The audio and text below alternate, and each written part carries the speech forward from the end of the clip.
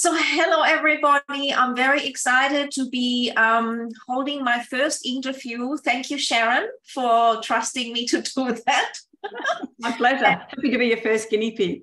Thank you. Thank you. So amazing. Oh, I wanted to say to everybody, yeah, Sharon and I met on a beautiful platform for women's entrepreneurs called One Roof, and highly recommend it. And so that's how we met, and we're collaborating, helping women together. And so first, what I would like to say is, this is Sharon, and I'm going to get her to introduce details about herself. She's a health coach, and I'm going to ask Sharon now, first, tell us what you do, and then after that, I'm going to ask you to share a bit about how you got to doing what you're doing. So how do you help women right now in your life? So probably my ideal client is someone who is like I used to be, that really busy person who's trying to juggle a career or managing a business. They might have children, might be also looking after aging parents. You know what it's like we're really, really busy these days. I find that there's two groups of people. There's one group of people who know what they probably should be doing when it comes to things like managing stress, prioritizing self-care, eating and fueling their bodies, exercising. So they know what they should be doing, but they're maybe just not doing it. And then there's others who are confused. They're a bit overwhelmed by all the information out there. They feel really stuck. And sometimes they're not quite sure where to start, particularly if you kind of get to that point where it feels like nothing's going right. It's like, maybe you've stopped exercising. Maybe you know that you're not eating as well as you could be. Maybe, stress is really high and you're not getting enough sleep and all those things. And sometimes it can feel really overwhelming and it feels like a big job to even just get started. Mm-hmm. So I work with women to figure out where they're at right now. Like, what are their challenges, but where would they love to be? If they were waking up and feeling their healthiest, happiest, most vibrant self, what would that actually look like for them? So we get really crystal clear on what they want. And then we look at choosing one place to start. So I work with people we do a little analysis tool, which is looking at sort of 5 areas of health. So we look at eating for energy. We look at exercise or movement, as I like to call it, because some people tell me they hate exercise. We look at managing stress. We look at sleep. We look at self-care. But also a really big part of that is our mindset. And I also teach people how to create habits. So we look at what am I struggling with most at the moment? Mm-hmm. Now, sometimes people will say, at the moment, the biggest thing is I haven't exercised for 6 years. I need to get back into exercise. Or it might be stress is up to here and I just need to learn some better coping mechanisms. Or it might be, I was talking to someone the other day and she said, I don't eat breakfast. I was in meetings from 9:30 till 5. All I had was a muesli bar in my bag, so there's no judgment. It's like, okay, cool. Let's figure out what can we do. And we just choose one place to start. Because often what happens when people decide they need to make a change, they go, right, I need to eat healthier. I need to be moving more, getting more sleep. And they try and change everything. And it's all too much too soon. And of course, they can't stick with it. So it's really about helping them find a place to start and making small changes that they can manage and sustain over the long term, not doing some crazy thing that's going to be tough and not part of a healthy lifestyle. So I'm really about helping people to create a healthy, sustainable lifestyle that will work around their unique lifestyle. Because one thing that I've really found over the last 8 years is we're all different. We've all got such different lifestyles. Yeah. Some people have children, some don't. The age of our children differ. Some people work, some don't. Some do night shift. It's crazy the differences in our lifestyles these days. So it's got to be something that will work for them, because what suits one person might not suit another.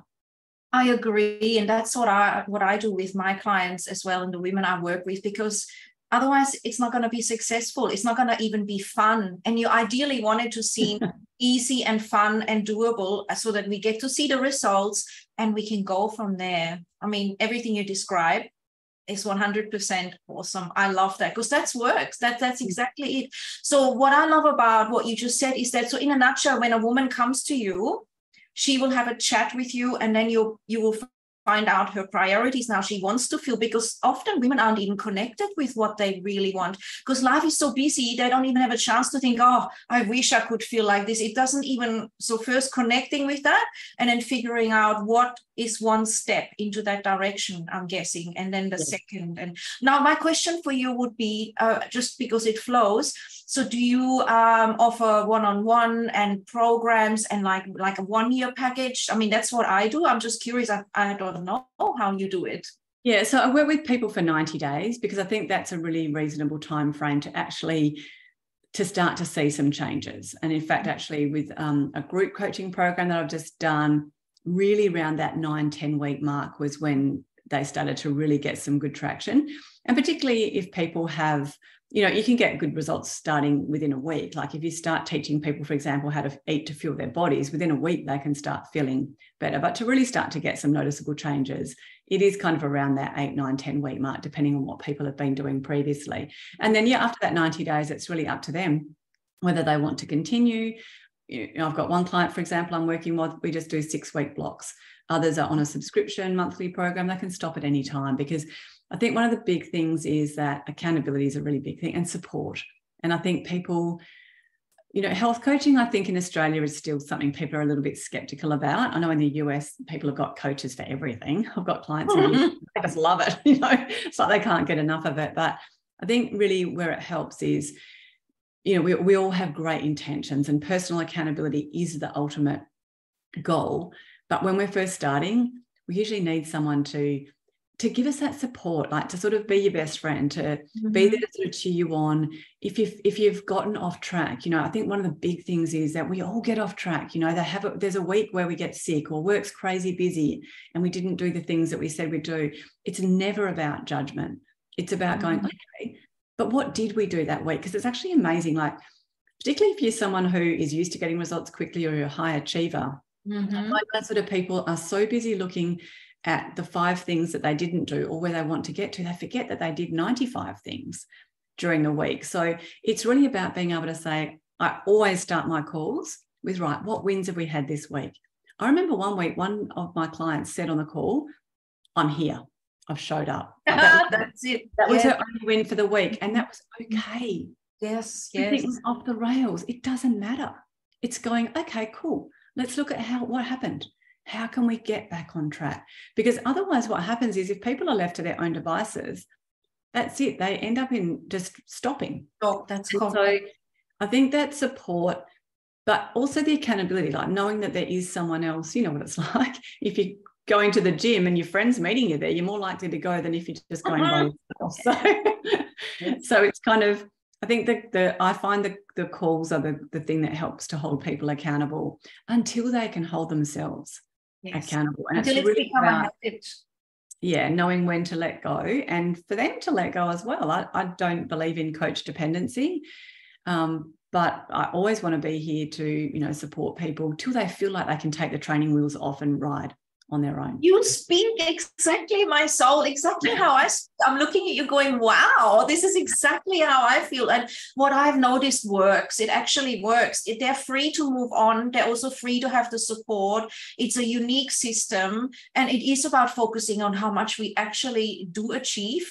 And that old habit of thinking, oh my goodness, I didn't do this one thing, and spiraling down, that doesn't need to happen with us around, or in your case, you can just say, no, you did really well. Remember that. And one day not eating the way you planned, so what?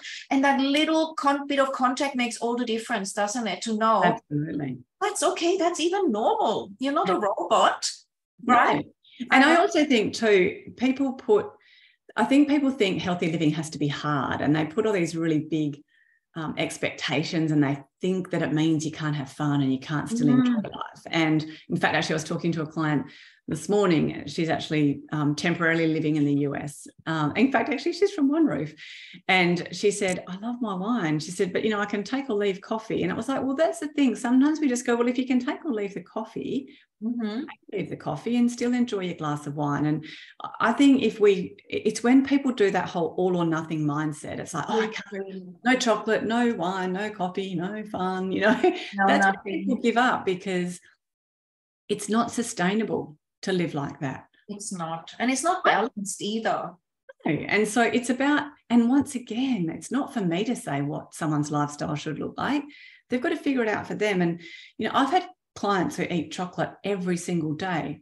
Now, some people can break that habit, but very few people can break that habit going cold turkey. But it might be going, well, let's try and cut back, whether it's wine or coffee alcohol or whatever it is, chocolate, just saying, all right, if you're eating chocolate every night, maybe we try and cut down to 5 times a week, and then we slowly do it. It's amazing how people can. I like people to be in control of their decisions around food rather than food being in control of them. Yes. Yeah, that's a really also, big one. I'm sure you work with this too. Often it's not so much giving something up, but maybe replacing it with a different habit, or maybe a small glass of water, or something else that's a healthy replacement instead of the chocolate, maybe every day. That's what I find works well. Yeah, I give people wicked recipes for yummy things that can replace chocolate that are actually really delicious but healthy. Yeah, and I think too, you know, like a lot of us have got emotional connections with food. So it's really figuring out, where do I maybe use food as reward, or where is it just a habit that I walk in after work and the first thing I do is open up the fridge? Or it might be eating when we're stressed, or eating when we're emotional, you know, we're sad or lonely. And part of it is actually starting to be okay with exploring what's going on for me here. And honestly, it's amazing when people start to uncover what's behind the eating. And then, exactly like you said, replacing it. And sometimes it's not necessarily replacing it with food. If someone's eating because they're sad or lonely, it's about going, well, how can we actually nourish you more? Maybe it's a bath, maybe it's buying flowers or reading a book, or even just having the awareness can shift it. I'm noticing, just noticing this is what I do because of that. And that's what I actually want. And it shifts. It's so amazing. So it's not becoming conscious of our habits, right? And being like a little detective, which is exactly how I work as well. And just going, wow, that's what I do. I wonder why that's been working for me, but I want to shift it now. And then do you work with women to find out where it comes from? Or does it, like, for example, if it was a program they've inherited from childhood where every time they were a good girl, maybe they got lollies, what do they come all the way that far? Do they walk down that path with you as well? Yeah, I mean, I do. One of the things I talk about is conditioning. So where maybe, like, I know for me, I was conditioned to eat everything on my plate. Many are. And even now, I'm acutely aware of it. It's still, like, in fact, actually, I was out for dinner with a girlfriend last night and we went for Thai food. And it was even worse. Like when I was brought up, like if we went out for dinner, it was like, eat everything there. Like, don't leave any money on the table kind of thing.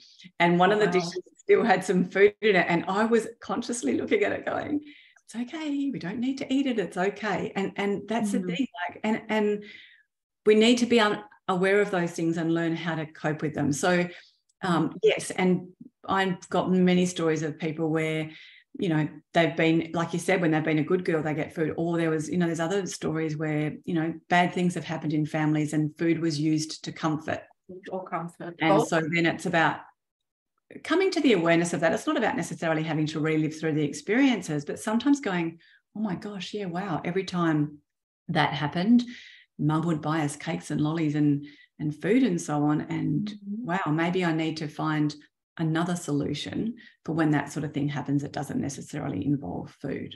So yeah, so it's about, because sometimes when we can unlock what's behind what we're doing, those habits, and I'm all about habits, then we can actually then free ourselves from that and be more in control. Because sometimes when we're not mindful of where it's coming from, because it's really deep, as much as we're trying to change the habit and do something different, that pattern is hardwired in. So we just need to go, oh, wow, okay, great, that's what it's from. Now let's actually shift that. And just unlocking that is usually the key. Well, and that's actually what my work is, when people can't shift it and they need to really go back and have maybe even forgotten a trauma, you know, where they were controlled around food, which is so massive. And then going back where I do the regression or the mild hypnosis and also a bit of NLP to really rephrase things and re-empower and really get to the root cause, then it's totally gone. And that's super powerful because the food is about survival. It's about how we interact with our parents. It's the first relationship with love and how love is. And I have to say, as a parent myself of 3 kids, I have observed many times women saying, or maybe even men to their kids, if you're a good girl or good boy, I'll give you a lolly or we'll have the ice cream. And I'm thinking, oh no, they're going to have to unwire that one day, because it's such a belief that this food is going to reward me and therefore I feel love and I feel complete.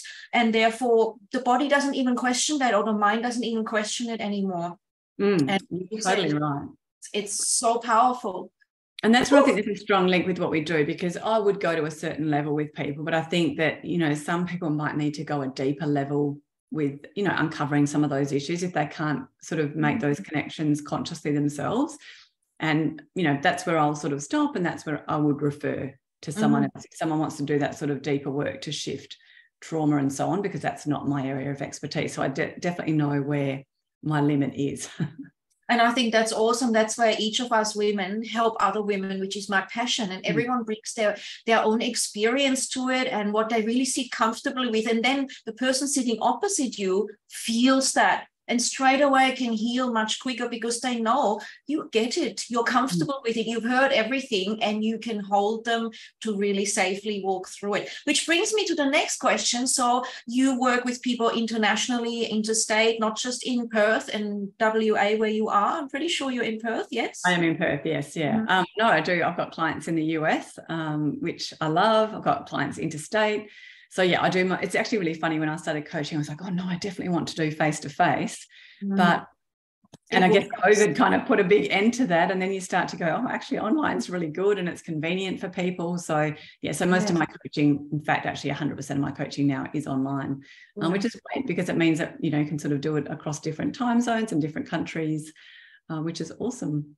And you have a Facebook group where people can support. Now, wait a minute. I wanted to also ask you, is your specialty now menopause? I know you do a broad spectrum, but is your special niche menopause, would you say? Or how does that work with you right now?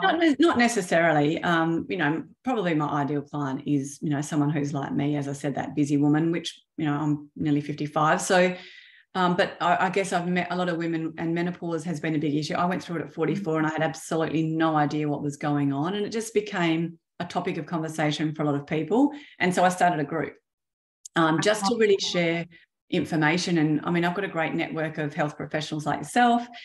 You know, I've got an over 50s personal trainer friend, and, you know, lots of different people who can really, I just wanted a place where people could come together and actually share their knowledge and help provide women with more information to support them on their menopause journey. So I wouldn't necessarily say it's my specialty or my niche.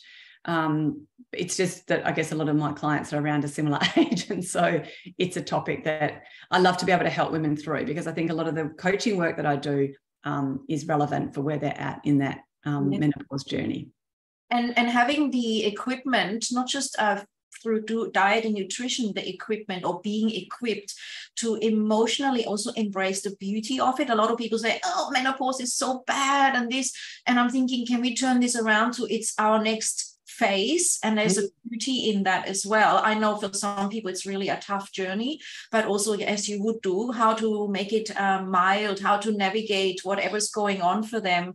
Huge, because I know so many women that would just say, I've just suffered through it, and think, God, it's over when you're in the middle, when you're getting there. And it's actually massive. So it's a big part of your life as well. You know, it can go on for up to, you know, 6 to 10 years. So, you know, if you sort of waiting for it to be over, you've just wished away 10 years of your life. So I think it's more about, like, a lot of it's your mindset, you know, what you're choosing to focus on when it comes to that. I think the thing is, it's going to happen. So you might as well just try to find a way to actually get your mindset in a good place about it. And yeah, I mean, there are nights where you're going to wake up with hot sweats. And in fact, actually, I was laughing with someone today we were laughing about what's our most embarrassing menopause story.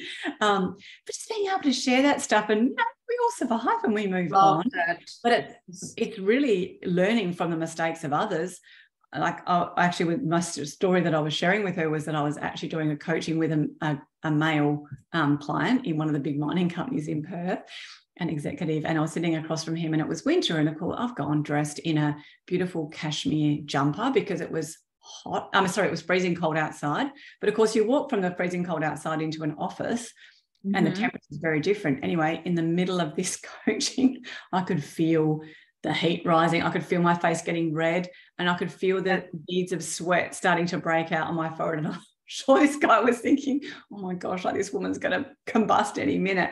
But just that was, I learned the hard way about the importance of choosing the different fabrics and layering and all that kind of stuff. And if people can be a little bit pre-armed with information and tips and things, I think because I didn't really talk to anyone about it, as I said, I was 44, I didn't really know what was happening until I was well and truly into it.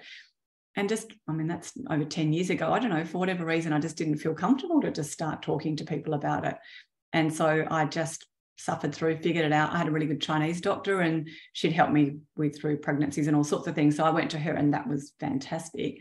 But I think being able to share with people and help them to be informed, to be able to be surrounded by other people and know it's normal, have a bit of a laugh, ask questions, get the support you need. There were some things, so many things I wish I'd known that I suffered through.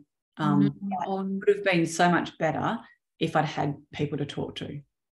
And when you say Chinese doctor, you mean Chinese medicine, acupuncture, herbs, that kind of thing? Yes. And in fact, actually, in that menopause group, so we've sort of started this topic, real conversations, and you'll be doing one with me, which is fantastic. I'm really excited because sleep's a big thing for a lot of people, regardless of where they're at, with menopause.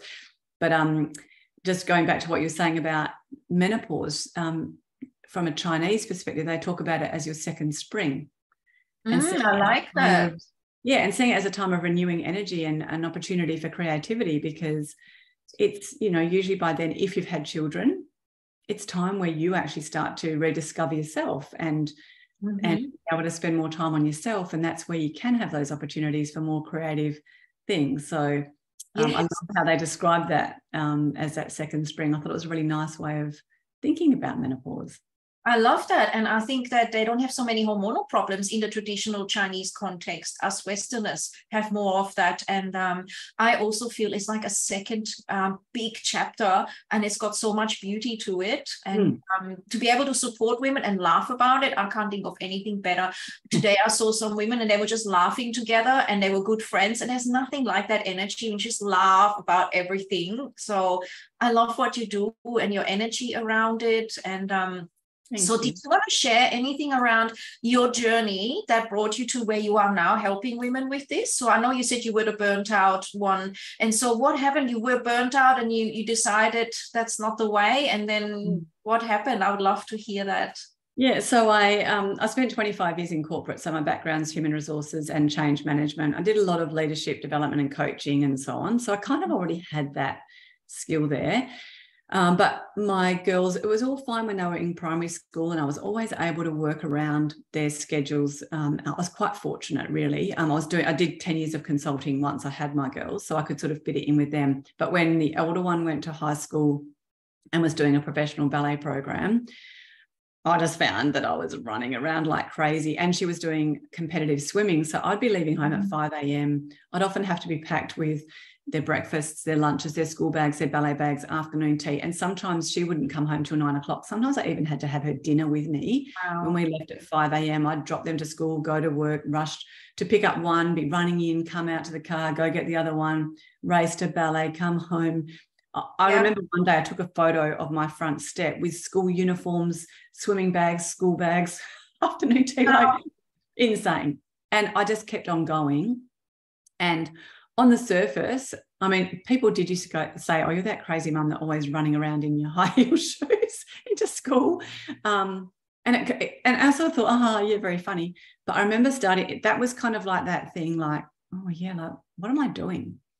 And I appeared on the surface like I was coping, but underneath I really wasn't. I was not prioritizing sleep. I'd get 5 hours sleep a night. I would, like, stress was like through the roof. And it was the stress of the running around, really. We'd be driving to ballet and she'd be like, oh, I forgot my ballet tights. It's like, oh my God, like, what are we going to do back? Yes. You'd be worried because, we're not going to get there on time. Like, everything was just rush the whole time. And I started to feel really disconnected. Self-care was like, what even is that?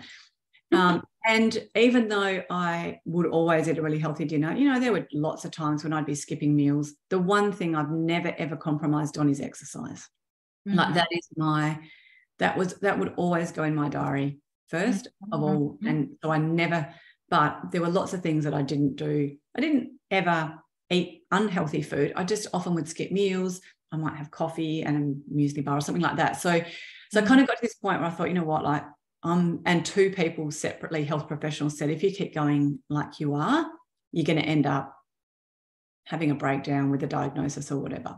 Adrenal fatigue, yes, all that. Yes, exactly. I think I already had it. And it was just kind of fortunate. I was consulting at Fortescue Metals Group at the time in change management. And on that day, they got rid of 1,000 consultants in one day. So it was like the universe said, right, if you can't make a change, I'm going to force you to make a change. And so that was honestly, it was hard at the time, but it was the biggest blessing, because sometimes we know we get stuck on that hamster wheel where we're just going. I used to think, I want to do something else. I used to actually go, I'm just going to go get a job in retail and just work part-time so I just don't have this stress. And I used to think, what else can I do? Like, this is all I know. You know, we can really get stuck in our own heads sometimes and not be able to see a way out. So I started an online health and wellness business and then did my health coaching course, because I sort of figured, like, I went through that whole career thing of, you know, what skills have I got that I could take from corporate or my career and use with other people, and what am I passionate about? So I already had the coaching skills, and I've always been passionate about health and wellness. And so I was able to then combine the two, and that's where I am now. And I've been doing that for 8 years.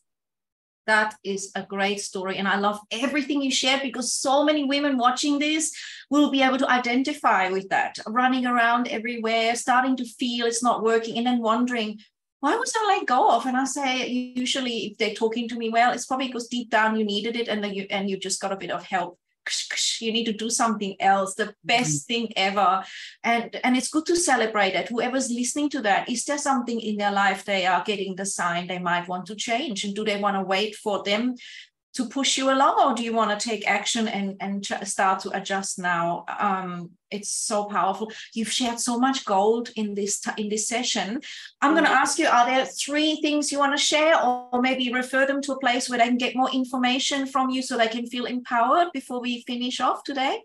Well, I actually just did a story just before we got on this call, just a little bit about goals, you know, whether it might even be a simple goal. Like sometimes people will say, I want to snack healthier, or I want to move my body more, or I want to make more time for self-care. And I just shared 4 tips. So maybe if I can just share those 4 tips really quickly. So I think the first thing is, sometimes we set what I call free range goals. We sort of set a goal, but we're not really committed to it. It's a bit loose. So I always say the first thing with any goal is you have to have a decided heart. Like, you have to have decided, do you know what? I'm really committed and I really want this. So that's the first thing with any goal. So even if it's something as simple as, I want to snack healthier, it's like, okay, I really have decided right now I'm going to snack healthier. Okay, that's number 1. The second thing is, you've got to get clear on your why. Like, why do you really want that? Like, why is that important? Because otherwise what happens is we get really busy, and it's very easy to go, oh, you know what, like, it's just easy to grab a chocolate from the chocolate box today. I think I won't worry about it. I'll start again tomorrow. So it's getting clear on what's the why behind this. Like, why is that important to me? What's going to be the benefit if I do snack healthier? Maybe it's that you're going to have more energy to get through the afternoon. Maybe it's that you're not feeling great in your clothes right now or in your body. And so, you know, that it might be having a photo of that lean, fit, healthy, vibrant you that you're working towards, or whatever it is. So that why is really important. And then it's having a plan. So I think otherwise what happens is we have these great intentions. The ideas. And I think this woman on the weekend thought, oh my gosh, like, this is annoying. But I said to her, okay, great, let's have a look at what's gone off the rails with the snacking and what we can do to get back on, because she was doing really well. And then it was figuring out, okay, do you know what it was? The simple thing. She was stepping in for her boss. So she had to go sit at a boss's desk instead of her own desk. It was the simplest thing, that all she needed to do was bring her snacks from her desk to his desk, but she never did that. And so because they weren't there, she would just go grab whatever snacks were in the lunchroom or on the front counter, even though nothing much else had changed except her location. We had to just go, okay, well, let's have a look at what snacks you're going to eat. How are you actually going to, do you need some recipes? What shopping do you need to do? How do you need to build that into your planning on the weekend when you're getting your food? How are you going to get those snacks from home to work? Like little things, but it's the little things, those little details that, so I just helped her to make a plan. It only took like 10 minutes to make the plan of exactly what she was going to do, how she was going to do that so that she could put in place. So that's the third thing, is drill down and have a plan. Otherwise that goal just remains a good intention. And then the fourth thing is really thinking about the accountability. And as we were saying earlier, you know, personal accountability ultimately is the goal, but sometimes when we're just getting started, we need someone else to hold us accountable. It might be a friend at work. It might be a family member. It might be a tracker. I'm a huge fan of trackers. It's like a little kid, you know, ticking off, you know, but just something to hold you accountable to that goal. It would be something else really important. And I guess, you know, that's where a coach can come in, you know, that support and that accountability if that's what people need. But, you know, it might be that they can find it within their own, you know, network or family unit. So that'd be my 4 tips around goals. Starts with a decision, have a strong why, get your action plan, and set up your accountability.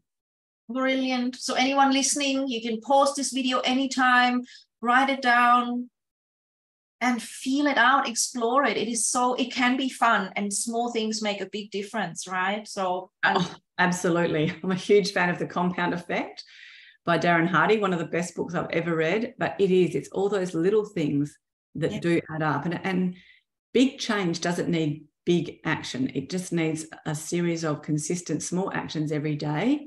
And those results do compound over time for sure. They do, because that shift attracts more and it empowers you to feel, I can do that. And sometimes it can happen so naturally. People feel it's effortless. How amazing, because of that small, first commitment and alignment and then doing it. So now let me know your website or where people can find you. You said, I think earlier it was Instagram and Facebook. Instagram. I'm just Health with Sharon on Instagram. On LinkedIn, I'm just Sharon Gleeson, and my website, SharonGleeson.com. Right. So was there anything else? No. And yes, I'll look forward to coming into your group and giving a talk on sleep and collaborating. And yes, I hope everyone that's watching this will check out what you're doing and just get those little nuggets even from my posts and apply them. The more we as women rise and enjoy and realize it can be playful and fun, the more we're all going to influence each other positively. Like, isn't that so? Because then our children will observe it, our friends will observe it, and it creates that butterfly effect as well. So I think that's a massive one for those women who have got children, is being mindful that your kids are watching you and the role model that you're setting for your children. But I just want to say one thing too. If you haven't ever done one of Sabine's meditations, oh my gosh, she did one on Monday on our networking group, and it was only maybe about 5-7 minutes. And honestly, like, I can often really struggle with meditation. It's not one of my strengths, but it was amazing. So yes, if you haven't ever done one of her meditations, do one, because it honestly made such a difference to my focus and my productivity that day. I was actually really blown away. I'm so glad to hear that. I cannot wait to hear your sleep tips. Thank you so much. I don't need them. I'm the best sleeper in the world, but I know so many people who struggle with falling asleep, with staying asleep, waking up in the night, waking up feeling groggy and so on in the morning. So I'm really looking forward to that. And I also feel what's actually important, which is what people don't talk about, is helping us understand each other. Because someone who always sleeps well will say, what's their problem? They don't realize how much they're struggling. And then people that don't sleep well will be like, you're so lucky you can fall asleep all the time. And learning from each other, and also realizing it is a gift to be able to get really good sleep. It's a really nice gift to have if you've got it. And if not, it's a really important one to cultivate more than anything for mental health and biological health on all emotional, spiritual. So yes, I look forward to that. It's been so fun. Thank you so much, Sabine. It was fun. Thank you. And I'll post this out and we can share it and share the joy and the wisdom and everything. Great. Okay. See you soon. All right. Ciao. See you soon. Bye. Ciao.